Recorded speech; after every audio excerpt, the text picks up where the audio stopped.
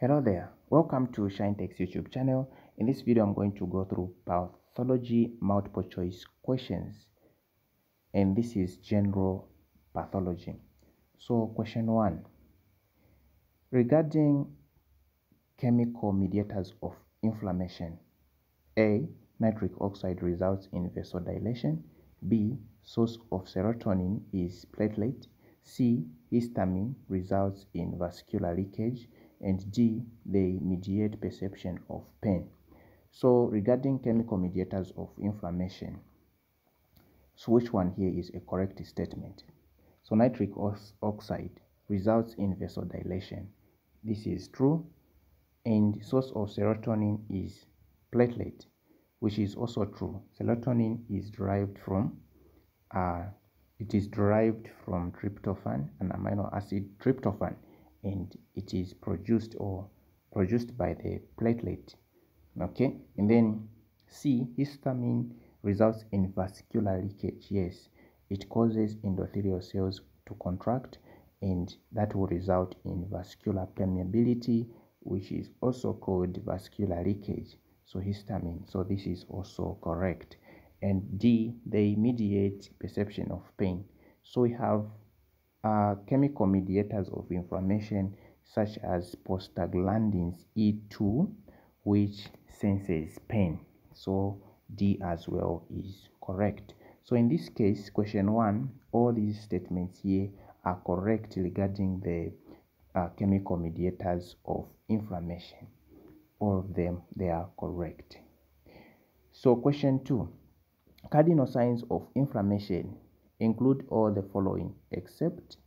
Cardinal signs of inflammation include all the following except. A, rubber. B, duller. C, tumor. D, paler. So rubber is redness. So redness is a cardinal sign of inflammation. B, we have duller. Duller is pain. So it is also a cardinal sign of inflammation.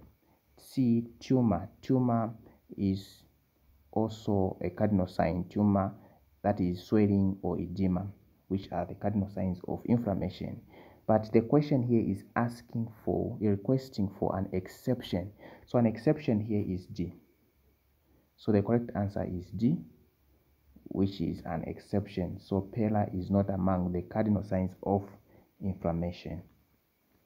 So here the exception is D. Question 3. In inflammation, pain is due to A, white blood cells. B, redness. C, mediators of inflammation. D, pressure on nerve endings in affected area. So in inflammation, pain is due to mediators of inflammation and pressure on nerve endings in affected area. Mediators of inflammation such as prostaglandins E2 causes pain. Okay, so the correct answers are C and D for question 3. Question 4. Which of the following are preformed mediators of inflammation? A, prostaglandin. B, serotonin. C, leukotriene. D, histamine. So for this question, must understand the preformed and newly synthesized inflammatory mediators. So in this diagram here, we have inflammatory mediators, and inflammatory mediators are grouped into two. We have what we call cell-derived, which are derived from the cell, and then we have plasma-derived inflammatory mediators. So the cell-derived inflammatory mediators are further divided into preformed and newly synthesized. So the preformed inflammatory mediators are the histamine and serotonin, and then newly synthesized we have nitric oxide, arachidonic acid metabolites. So arachidonic acid metabolites, we have prostaglandins, we have thromboxane A2, and we also have leukotrienes. So those are arachidonic acid metabolites. They are derived from arachidonic acid. Then we have chemokines, we have cytokines, and then we have platelet activating factor, and then we have reactive oxygen species, which are reactive oxygen species, which are also inflammatory mediators. Okay, so the question is asking which one is a preformed mediator here. So the preformed mediators, as we have seen there, we have serotonin and histamine. So the correct answer is B and D. B and D are preformed. The rest are newly synthesized.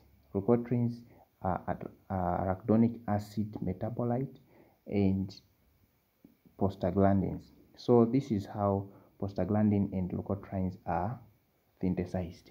So what happens is that we have phospholipids. So these phospholipids are going to be converted into arachidonic acid by the enzyme phospholipase A2 or phospholipase C. So once phospholipids have been converted to arachidonic acid, so this arachidonic acid can undergo four pathways. So 4 pathways, but the most important pathways are these two which I've listed here.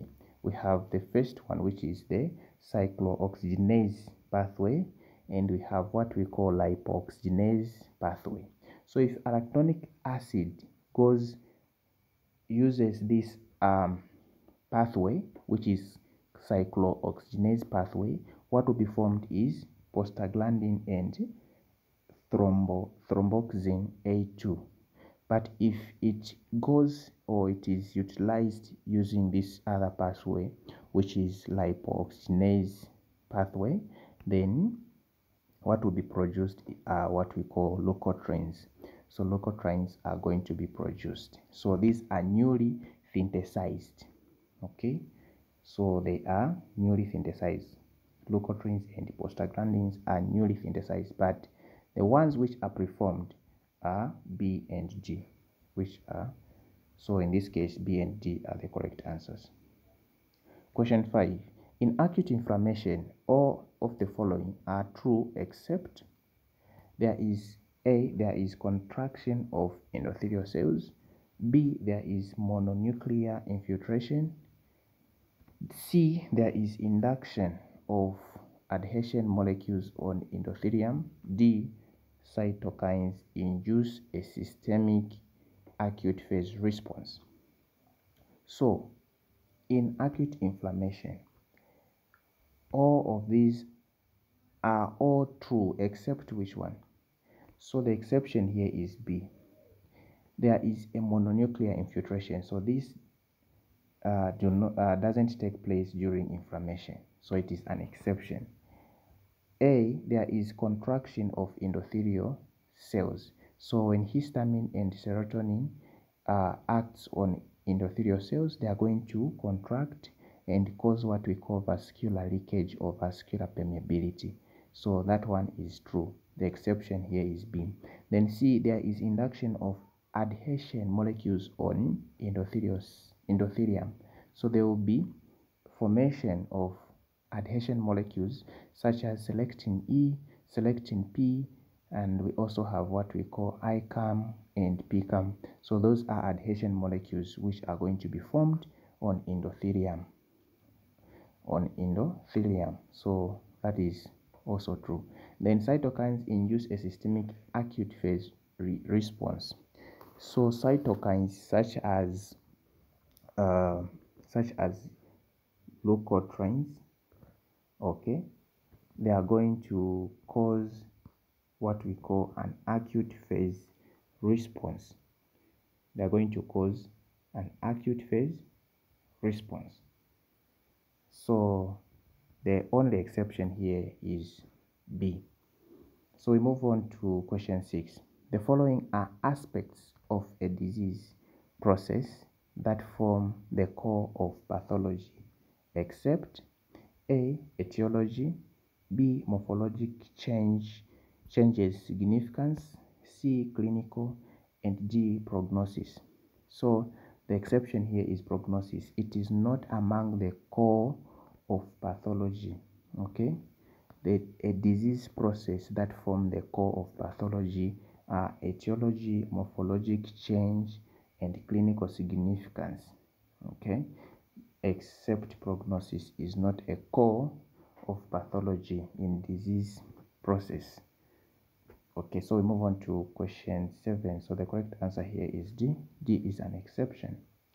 Question 7. Which of the following is true about transudate? A. High specific gravity. B. Low protein content. C. High cellular content. And D. May be caused by infection. So a transudate, it is a fluid. Okay, it is a fluid which does not contain proteins. Okay, so that such kind of a fluid has a low specific gravity, not high specific gravity, and it also has what we call low protein content. It has low protein content. That is a transudate. Okay, so the only correct answer concerning a transudate here is low protein content. It has low protein content. So that is the correct answer. May be caused by infection. So a transudate cannot be caused by infection. Why? Because if it is caused by an infection, then we are going to have infiltration of food, complement proteins, and also we have cells. Okay, we have neutrophils, macrophages, which are going to go there to seize the infection. So that fluid will be called an exudant, not a transudate. So a transudate may not be caused, so it is not caused by an infection in most cases. Okay, so the correct answer here is B. Question 8. Leukotrienes play a role in all of the following except A. Chemotaxis, B. Vasoconstriction, C. Platelet aggregation, D. Phagocytosis. So leukotrienes are going to play a role in all of these except platelet aggregation and phagocytosis. So C and D are the exceptions. The correct answer here is C and D. Okay, they can act as chemotactants, and then they can also be vasoconstrictors, but not platelet aggregation and phagocytosis. Okay, so the one which acts as a chemotactic agent is leukotriene B4. It is going to cause chemotaxis of neutrophils to the affected area, and they also cause vasoconstriction. But platelet aggregation and phagocytosis are the exceptions in this case. Question 9. In acute inflammation, which events occur in the correct chronological order? So during acute inflammation, what happens is that the first thing what should happen is transient vasoconstriction will take place, followed by vasodilation, and then stasis of blood flow, and then increased permeability. That is the order. Now A, we have transient vasoconstriction, then followed by stasis. That is wrong. Okay, B, we have transient vasoconstriction, and then we have followed by increased permeability, vasodilation. Now that is a very long order. Why? Because increased permeability should vasodilation should come first. Okay, should be followed by increased permeability. Then C, we have vasodilation followed by increased permeability, then stasis of blood flow. After that we have neutrophil accumulation. So C is the correct answer. Vasodilation, then after that we have increased permeability. Then the increased permeability is going to cause vasodilation itself is going to cause stasis of blood flow. Then increased permeability is going to cause neutrophil accumulation. So the correct order is C. C is the correct answer. Question 10. Which of the following are systemic factors that influence tissue repair? Systemic factors that influence tissue repair. So A, ischemia, B, hormones, C, metabolic status, and D, location. So the systemic factors which influence tissue repair are hormones and G, metabolic status, which is B and C. So thank you so much for watching. Don't forget to like, subscribe, and leave your comment concerning this video in the comment section below.